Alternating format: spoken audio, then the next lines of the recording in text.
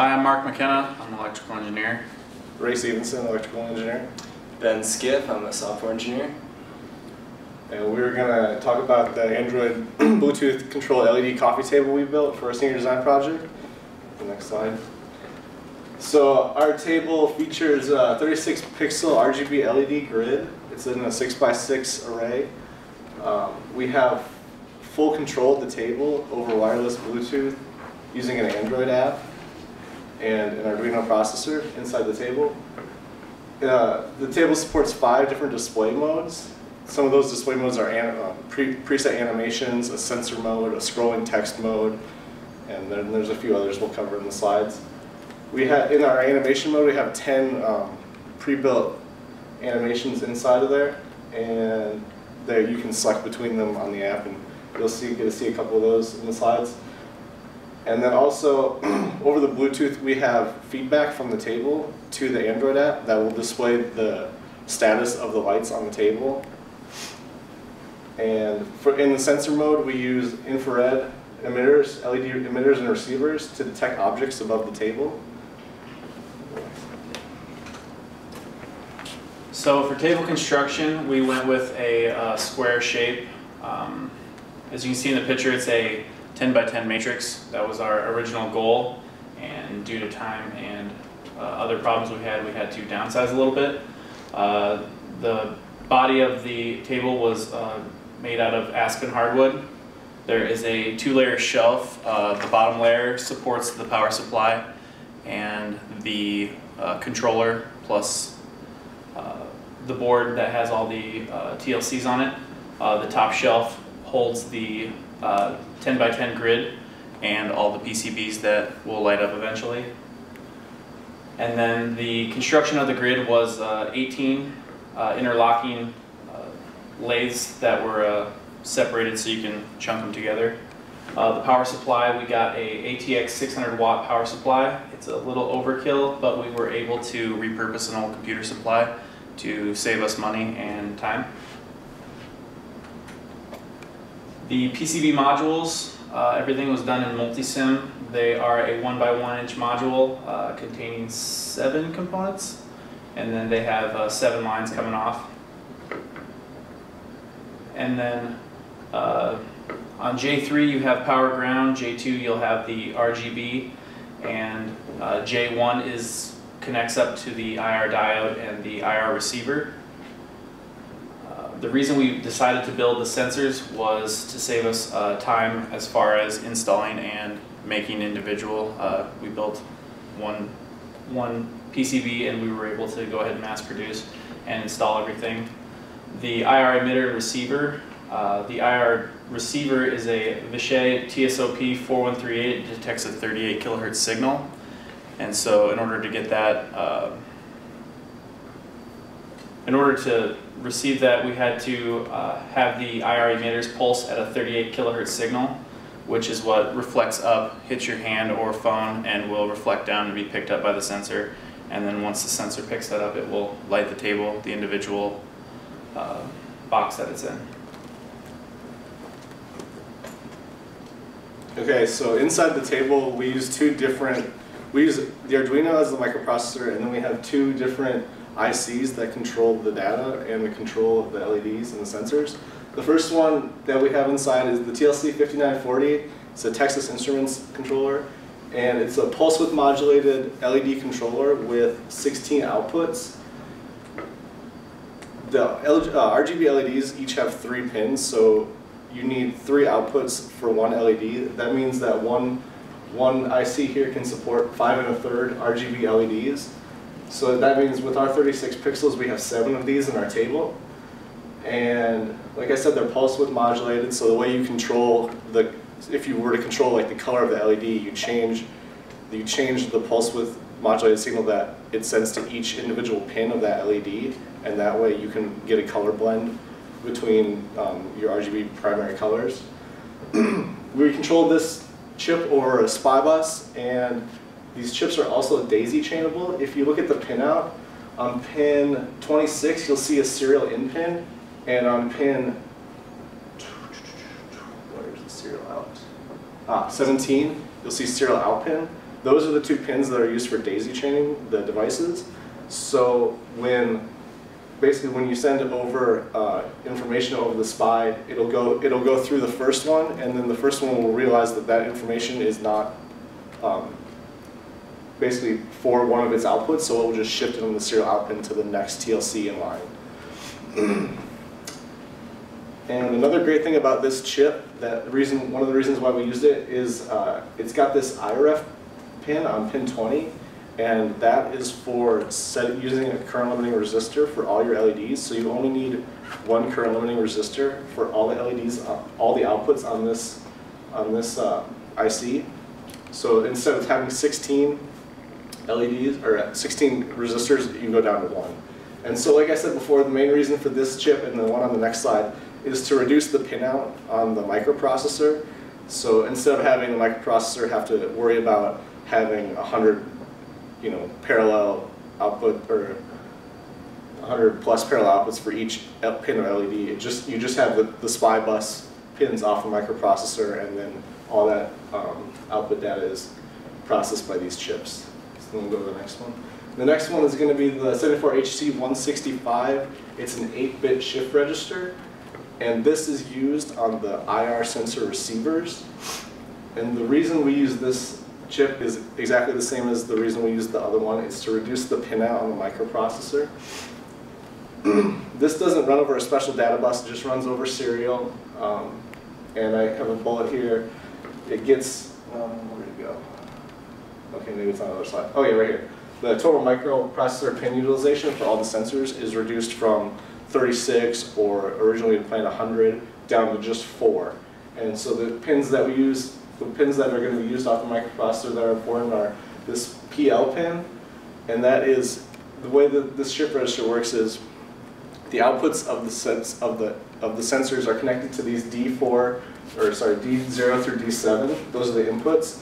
And when you toggle this PL pin, it's going to lock the status of all those inputs into the shift register. And then what happens after that is you clock the register on the clock pin, and every clock signal is going to shift one output out of the Q7 output. So basically every time you clock, you get one serial output. And so what you need to do, if you have 36 pins, you have to clock it 36 times, and that'll get you all 37 of your receiver outputs down on one pin. These are also daisy chainable like the other ones, like the other chips. And the way you daisy chain these is this DS pin is a serial in pin, and so it's really simple. You just take the output of your, if you had 2 of them, you would take the Q7 of the second one and connect it to the DS of the first one. And then when your clock cycle hit, you would just shift the output of the second one into the DS of the first one, and the DS is essentially just another input. And so like I said, these are used for the receivers. And just another cool thing that we did with the sensor mode, just to make it a little more accurate, is we took multiple samples when we were taking our readings, and then those samples are just computed, and I think it looks for like a 90% positive rate before it'll actually turn on the sensor. So it'll actually take 10 samples before it will turn on or off the sensor. So that's actually, instead of 36 clock cycles, you have 36 times 10, 360 clock cycles, or clock pulses, just to see whether the sensor's on or not. But our processor's fast enough that you won't see too much delay in the sensors when it's used. Finally, for me, we have the Arduino interface, and so this is just sort of the data structures we use to control the LEDs. Each red, green, blue pin was just held in a structure, and then we had a 2x2 array built up of that structure so we had a 2x2 two-dimensional array 6x6 of that structure for our LEDs. And then basically I pre-programmed in all the primary colors we wanted and some of the secondary colors we wanted, and that way you can basically just you could individually tell each LED what color you want it to be, or you could run a loop and hit them all at the same time if you want them all to be the same color. And then in our text mode, we have the alphabet lighting patterns, and we program those into the progmem. Just so then, when you want to display the text, you just basically call the function that loads that array into the 2D LED configuration structure, and it'll just set those lights for you. So the Arduino, like I said, it controls the TLCs that we talked about. It controls the shift registers, and it also controls the IR emitters. The IR emitters, like Mark said, they're all pulsed in parallel at 36 kilohertz. The Arduino outputs serial data over it takes serial inputs over the Bluetooth for mode selection, and that's sent by the Android app. And also it takes inputs while it's in paint mode when you're changing the lights individually and manually. And then, like I mentioned before, when we have our reflection of the table status onto the app, that status is also output from the table to the app or Bluetooth. And then there's just two previews of some of the modes we have. This was an animation mode where it's basically changing colors out from the middle. And then that's the sensor mode. You can see someone's hand is over the table, and then also the phone is an object over the table, and then you can see the reflection on the phone. You can see the LED status reflected by the sensor mode. All right, so I designed the Android interface. I designed it in Java, and I used the Android 3.2 Honeycomb API. I chose that because it covers over 80% of Android devices, and it also has a lot of modern functionality to it. I also use the Amarino Bluetooth API to have additional support for the Arduino communication. I use the Eclipse IDE for Windows, and I also used AIDE, which is an Android-based IDE, so that way I could compile and run my software on my phone and just kind of sped up the development process.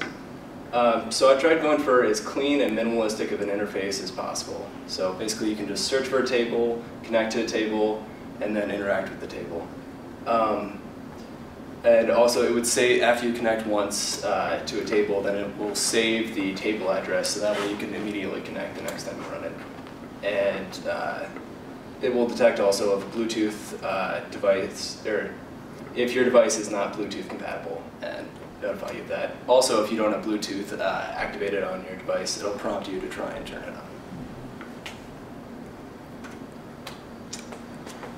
So for the Bluetooth, for searching, it uses the standard Android API for searching the area for other Bluetooth devices. After locating all the paired and new devices in the area, it will display them here, where you can select which device you'd like to connect to, and it displays both the name and the MAC address.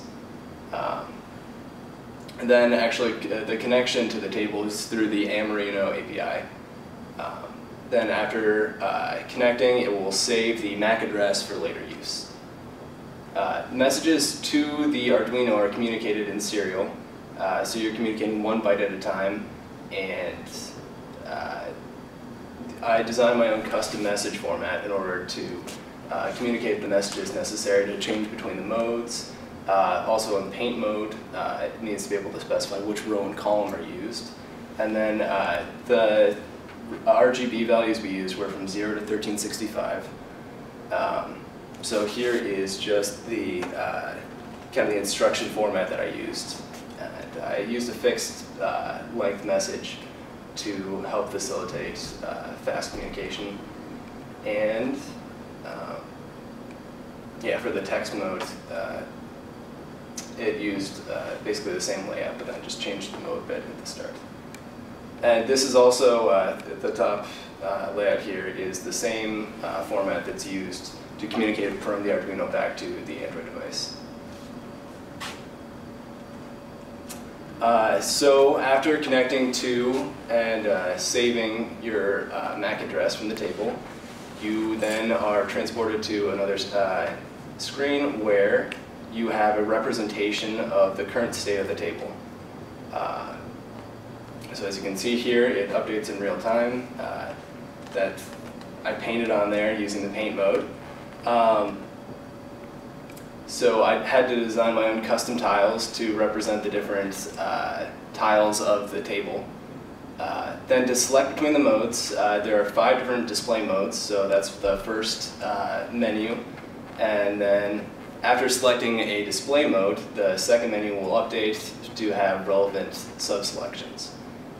For the first 4 modes, it's just selecting which color you would like. So there are 8 basic colors. There are the white, black, and then the 6 primary additive colors. But also I added in a possibility where you can select your own RGB values. So if you select that, then you can set your own values, preview them, and then click OK. And then it will save that for later. So you could go into paint mode, create your own custom color, paint around a little bit, switch colors, switch modes, and then go back, and it would still save your custom color.